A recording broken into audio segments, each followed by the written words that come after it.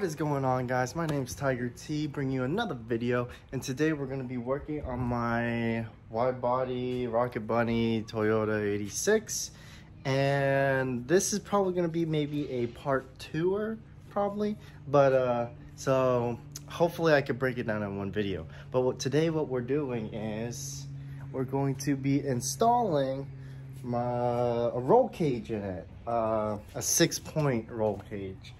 So these two, I just got this whole thing today, unpacked it and everything, so I'm pretty excited to be putting it in here, but I know it's going to be a lot of work and it's going to require a lot of detail, so I'm going to see if I can get the whole thing in today and mock it up and then take it out and painted. So we're going to be taking the seats out and the harness bar out and putting in these the mock-up, basically fitting it in. So that means I have to drill the holes if there's no holes already there. It's for a Model 86, so I'm hoping there are some mock-up holes that are gonna make this really easy.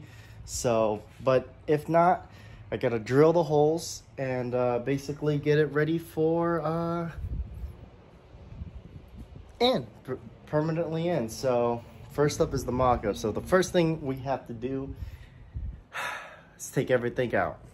Now when you're starting to take everything out of your car, first thing you want to do before anything is unhook the battery so you don't kill it, because most likely we're going to leave these doors open so it's easier to get in and out, and you don't want that killing your battery. So let's go do that.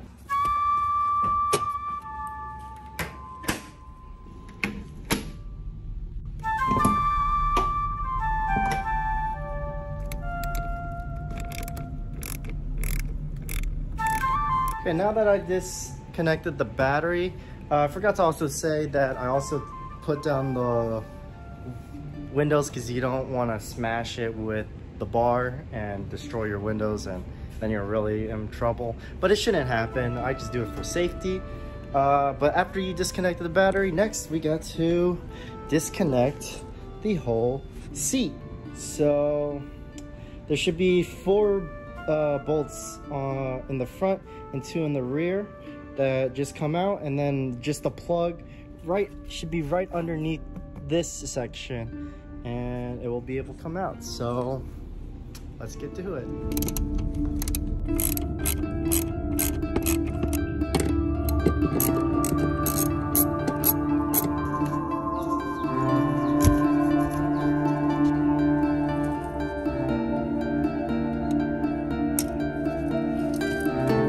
Okay, now that I just got the driver's side seat out, I got to take out the other side. So what you do to one side, you gotta do to the other.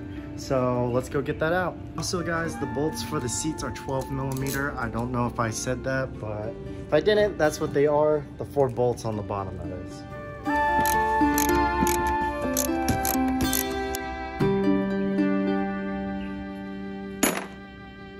Okay, so now that I got both seats out, I can start evaluating and seeing what needs to be done visually or mentally. So basically, I kind of want it to look stock. You know, a lot of people take out their whole interior for a roll cage, but just how I installed this harness bar, you know, some people take off the whole panel and everything. I'm gonna modify it, and I'm hoping I could do exactly what I did, is go through this like this I don't know what this material is, like a cloth kind of material, to the actual frame so that it has an actual use, same as with the roll cage. So I kind of want to keep it semi stock. Okay, and one thing that I forgot to tell you, when you're putting in bars in your car, sometimes some of the joints are going to be so like sort of stiff to where you can't even get them in where they're supposed to be. Don't worry, just take it out, take your time, and try fitting it in there, because it will fit perfectly. I had trouble with this, but I just took my time If you take your time, it's gonna look really well. I also had to get rid of my mirrors too, because this bar wouldn't get in, but I think I could fit the mirror, the sun visor back in, but I don't know if I want to keep it in because I don't really use the sun visor that much, because you know, some people already run windshield banners, so I don't know what I'm gonna do. I might put something else there, but we'll see. It gives me more room up top too. Another thing is I only got 4 of the 6 points in. I have to put down this seat, and so that means I have to put away the barometer bar, and I could put in the other 2 points. But for mock-up right now, it looks pretty good. As you can see, I have 1 point there, 1 point right here, 1 point there, and the other point there. So it looks pretty good so far. It fits pretty well right here. You know, it doesn't block too much. And mind the color, I'm gonna change it to this color, so it's gonna look a lot better. But right now it's going pretty well. I hope you guys are going along with this, and but it seems to be fairly well. I noticed it's pretty tight around this area and down there, so I don't know how the plates are going to fit in there. I'm hoping it's not going to be too big of an issue, but I really don't think so. So once I get rid of this bar and put down the seats, it should be a lot easier. But for now, I'm going to take a break today. I got some other things I need to do, so I'll see you tomorrow. Okay, day 2 of the project. So I did this off camera, but I took out just the seats, the rear seats, and my harness bar. So you guys don't have to do that when you're installing pt, unless if you do have a harness bar, because now I'm planning on just getting rid of my back seats completely. Like I said, I'll replace them with a plain old nice little cover. I don't know what it's gonna be, but I'll figure it out later. I'm just gonna take out the whole, I don't know what this part right here. I'm gonna take out this part right here, and it's gonna be a little of a chore, but you know, like I said, I'm pretty busy today as well, so I don't know if I'm gonna be able to get back to it today. But don't worry guys, fret not, for this will all be one video and you'll see. So I guess I might as well teach you guys how to take out that little back piece. So let's get to it. But first you need to take out these seats, and they all have this little bolt right here, which is a 10mm. So you just use those for that side, and then you just push down on the seat where that clip sort of is, and then it'll pop right out. So you gotta do that. All right, so next, don't mind my little truck. You want to pull the tabs right here. It's holding my umbrella. Pull this one tab right here and the other to drop down the trunk completely. There you go. Here on this part, this is from facing the back. You're gonna have to take out your, whatever this piece is, your trunk liner. And you're gonna have to get underneath this. So for me, I have to obviously clean out my little trunk area, and then I believe there's going to be some tabs under here you're going to have to pull, and then that allows you access to screws, and you could pull this thing right out. Okay guys, these are the pins I was sort of telling you about. They are right here. Now there's a really simple way to do this. For me, I could just rip them out, but if you want to keep this liner, all you're simply going to do is sort of push this fabric piece sort of this way. And here's a little bit more explanation. So you see how the pin's right here. So if you push it this way, it's going to free up that whole space, and then you could just easily pull it out. That's simple. Okay, now that you got this part basically loose, you're basically all set. And all you're gonna have to do now is we're going to have to take off this kind of plastic cover right here, and that's gonna free up this section where we need to take off. Same goes with the other side, and that's basically pretty simple. Also guys, another thing I found easy, I like to keep my tools right here in the passenger side when I'm actually doing all this, because it makes it easier and you don't have to keep getting in and out of your car, unless if you prefer it that way, but that's what I like to do. Anyways, so we're gonna take off this liner now, and we gotta undo this clip, and I believe there's another clip, if I'm not mistaken, somewhere.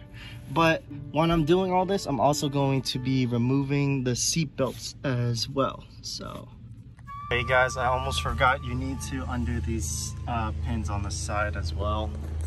I totally forgot that's part of it. But yeah, those 3 pins, and then this thing pops right off. Alrighty guys, so I got that side done. You can see the welds and the coating of my Rocket Bunny there, but these, you're gonna slightly pull off the trim, because this is what you're dealing with. You're dealing with these little pins. Sorry about the noise too, it's the lawn man, but yeah, these pins are going to they're going to just simply pop off. Just don't go rough with it and you will be fine. If a pin falls out, you could just simply put it back in just like that. So very simple, very easy to do. Then we could access the top seat belts. We could take off the bottoms parts of the seat belt too if we want to, and we also have access to the bolts that hold on to this back piece right here. So but first we do need to get that off to take out the seat belts. So let's get to that. Now guys, to remove this back part, you're just simply going to, there's 2 bolts on each side right here. This is really what's holding down the actual thing. You can remove it for now to give yourself some more room. I didn't do it when I was getting rid of this. I probably should have, but now you know. Now with these 2 out of the way, this should be able to just simply come out just like that. And pull it out, and boom. See, now you have a freestanding liner. Okay guys, so it's like middle of start of summer in the middle of the day, and it's getting really hot. I forgot to tell you guys, make sure this is like a winter modification if you do it, because working inside a car in my garage in the middle of summer, it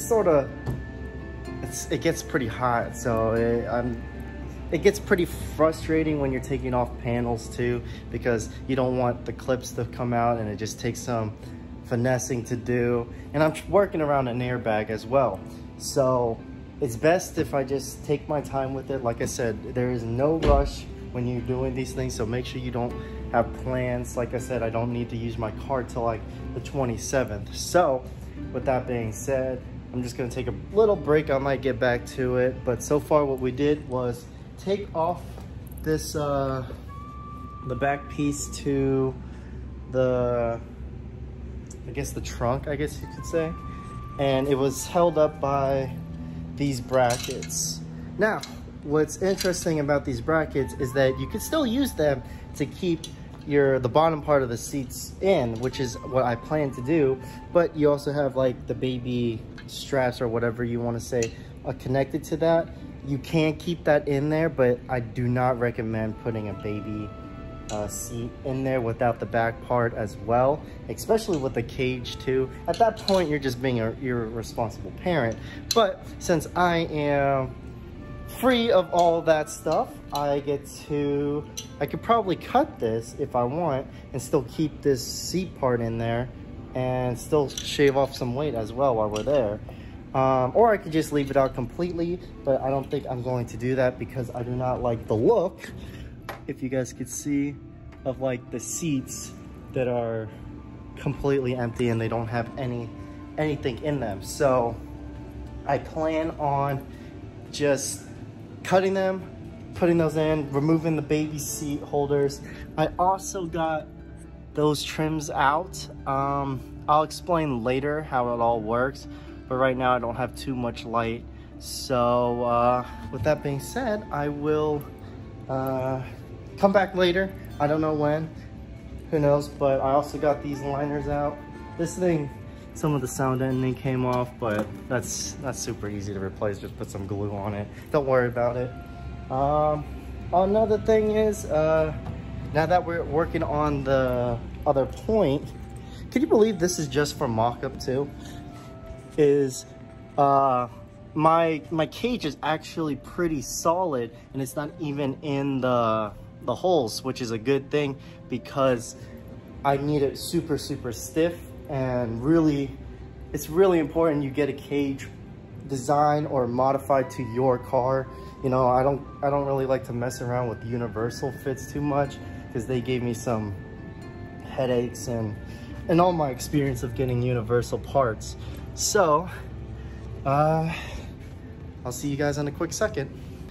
Alrighty guys, so been some while now, but I stopped working on my cage for the moment because the company sent me 2 left rear bars instead of a left and a right one.